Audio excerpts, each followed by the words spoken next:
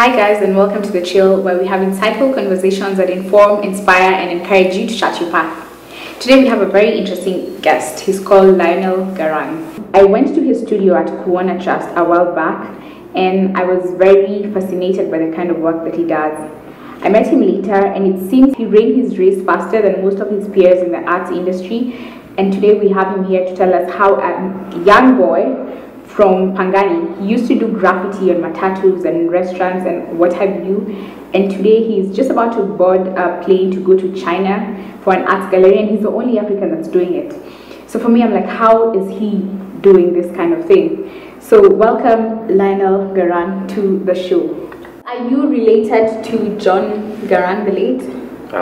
Unfortunately no, but my grandfather comes from the same tribe as John Garang, Okay. Dinka. So the people who come from the same tribe as Dinkas, normally we are named after the great John Garang. So the people, the name Garang falls under the Dinka tribe. So if you're from that tribe, you are called Garang. So tell us how you started this art journey. Where did this all begin? It began after high school in 2008, where while I was still in school, I was inspired by the matatus and how they were pimped, and that was like my normal transport from home to school.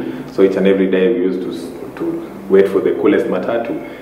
They are more expensive, but at the end of the day we don't mind paying more because it's more fun and it's cool to alight from a pimped out matatu, you know, more than that other matatu that is not pimped. It's kawaida, yeah. That one is.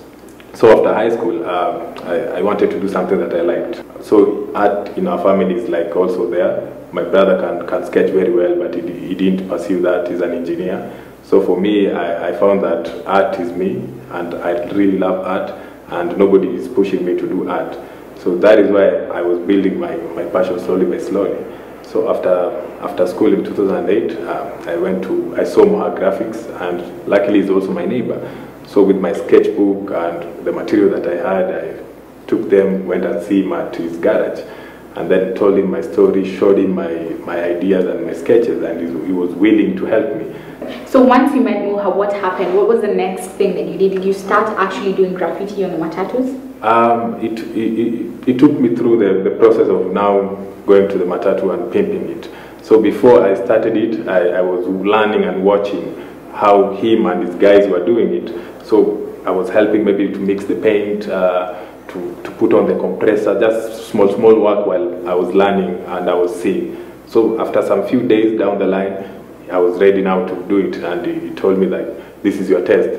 This is a matatu that I'm going to pimp. Today I'm not going to use my usual guys, and I'm going to use you. So let me see if you're just here to enjoy the nice music, the cool ambience of the matatus, or you're here to learn. Yes. Or we are really here to learn. So you did a good job, obviously. I did a good job because I was keen to learn, and also wanted to also add some of my skills and also my ideas. So we pimped that matatu with Moha Graphics. It came out very nicely. So you know the only matatus that I know that are that pimped are Rongai matatus. Okay. And you know they're like a whole other story on their own. Okay. So you used to do the same pimping as we see in there. You know the Rongai matatus, right? Yes, I know. So it's the same kind of pimping. It's the same kind of work, but as we used to do the Nissans. So what happened when the 14-seater matatus started to be phased out? It was frustrating. Business went down. We lost a lot of clients. I moved on from there. The experience that I got from there, I was able now to go independent. So at this point, do you sit down and you're like, oh my God, I need to do something else? Or are you still sure that you're going to pursue the arts path? Because for every human being, yes, when you get to a point where this is what I'm trying to push, yes, this is my passion, this is what wakes me up every morning. But every morning you're waking up and it's not working out. You start to think, you start to doubt. yes, you start to want to take another path, mostly the conventional routes where you can just get another job and move on in life. Did you get to that point? I got to that point, but at the end of the day, my mom tried to hook me up where my brother works, so that at least I can get a small position and then try to manage it while I go to school and try to study something else and then go up on the level in the company. But as an artist, 4 walls each and every day, seeing them doesn't work for me. I like the outdoors. I like seeing different things done every day. So I told my mom, I gambled with my life at that point. So I told my mom, no, I can't do something because of the money. So this is when you went to start doing graffiti on restaurants. Yes. And clubs around Pangani, shisha beds, some small vehicles that people are pimping, like the Subaru. So how did you come out of it, and what was the next step for you after pimping and doing graffiti on the restaurants, and what happened? One day, while I was watching KBC TV, I saw this man called Mr. Patrick Adoyo.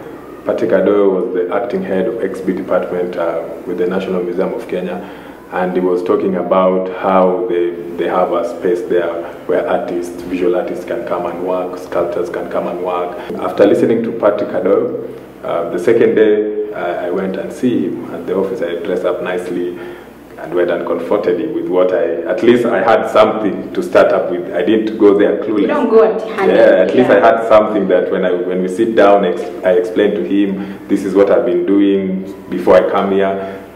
He said, okay, at least you look like an ambitious young man, and why not give you a chance? So what next after the museum? The museum was great.